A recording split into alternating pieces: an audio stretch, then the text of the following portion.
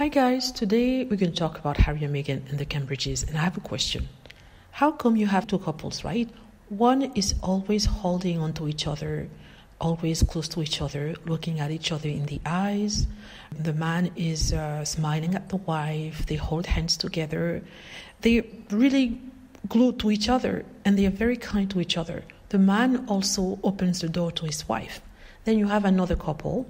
They barely touch each other. They walk next to each other, but there's a big gap between them. They do look at each other, smile at each other, but we don't feel anything there.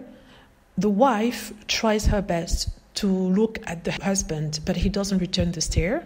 And when you have those two couples put together in front of a person that's supposed to analyze the behavior and see who is genuine in their love, that person comes out with an answer that the couple that never touches each other, that when the man tries to touch the woman, she shakes her body so that he doesn't touch her.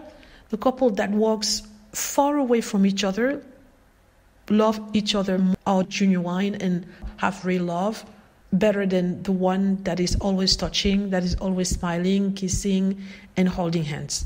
I don't get it. So they're trying to tell us that by being cold to your husband, not responding to his signals, or him not responding to your signals, it's true love. Whereas when people hold hands, albeit during official events or engagement, hold hands, touch each other's back, smile to each other, and sometimes kiss each other, and the husband opening the door, the car door to the wife, it's fake. It's something that is not real, that's been rehearsed.